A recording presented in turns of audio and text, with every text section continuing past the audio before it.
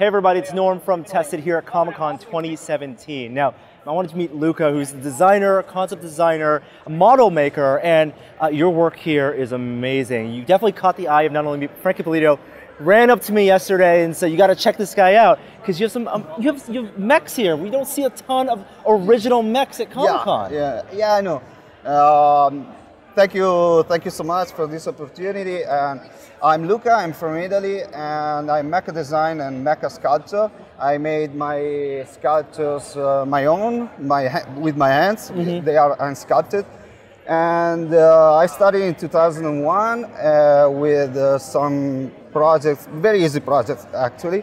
And then I've started to make a lot of drawings, and I'm still training every day to join a good style in drawing and mecha design, because the most important thing to me is the design process, and then the model will come out better. These are all scratch-built models, these mechs, and the two you have here are the ones you have at the show, but you've done a whole series of them in a universe you created. What's your process when you start designing a new mech? Is there a certain style you go for? Like, what is the world you've built?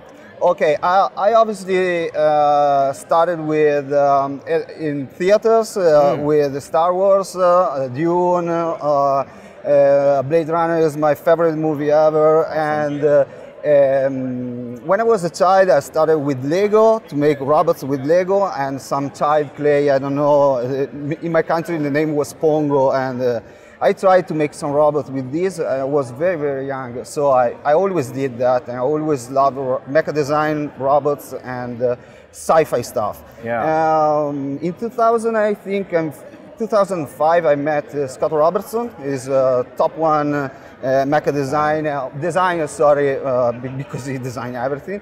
And he's also the president of this beautiful publisher company, that is Design Studio Press.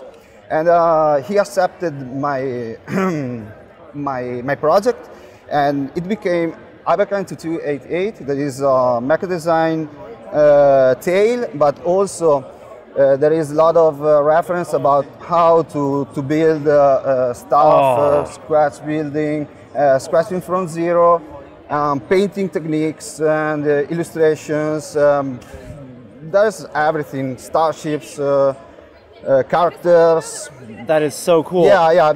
I mean, Design Studio Press, which it's the booth that you're at right now, they support independent artists who have these passion projects. We love the work they put out, and I love the book that you have. Isn't just you're a beautiful art, but also documenting the scratch build process of your mechs. I always start with designing a lot of. I make a lot of tries before doing the actual model, because I made a lot of mistakes when I was younger. I started just from the building of stuff, but it's always hard to join the right result, and sometimes you give up because you don't have I didn't have the skill. Now I try to plan everything before doing the actual model. And you're all self-taught? Wow. It's and they are handmade, so I try to change my technique, because the faster the better. So you can pass to the other project. And you can move on and create more of these mechs. Now it's cool because you don't just have the books here that document the beautiful mechs you make. You also make kits. Which is like, that's right, garage kits. In fact, it's the problem is not just to make a model, a robot, but it's to make a model. So it needs to be castable. It needs to be mass-produced, so you have to observe a lot of rules. You pay attention about undercuts, and it's quite tricky. And you need to be a builder before a creator, I think. So I've built a lot of Gundam models, macros, and starships, Star Wars models, and a lot of stuff. And can we take a look at one of your kits and how they come out? This is actually one of the smallest, because I usually do bigger model. Up to like a foot in height? Oh, that's they are resin casted, so I can show you if you like the parts on the table. Oh, wow. And they are basically... Oh my God. Yeah, I like that it's broken up with so many pieces so that you Yeah. can have the opportunity to paint everyone differently, weather everyone differently. I always support modification of my kits. I like people who make crazy version of my stuff.